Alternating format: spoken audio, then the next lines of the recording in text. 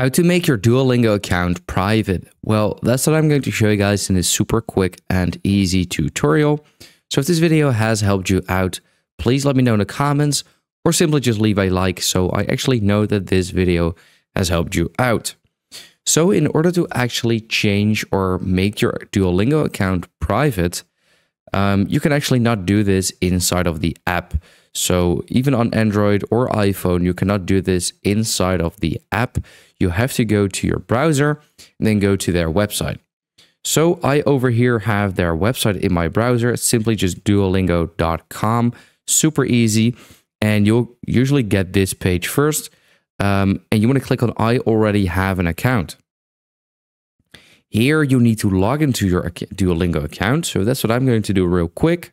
They will probably give you this message over here, continue in the app or continue in browser. Now you want to go ahead and continue in your browser. Now once you are here, this pretty much looks exactly the same as inside of the app. But what you need to do is click on the bottom right corner on this, this person pretty much. And then this will bring you over to your Duolingo profile. At the top right corner, you can see this settings icon where you want to click on. Once you've clicked on the settings icon, you want to go to the privacy settings over here. And once you are here, you can now see make my profile public, allow others to find your profile and follow you, allows you to follow others, enrolls you in public leaderboards. So if you want to make your account private, simply disable this, save the changes, and that's pretty much it. Now, just a quick showcase that it is not possible instead of the app.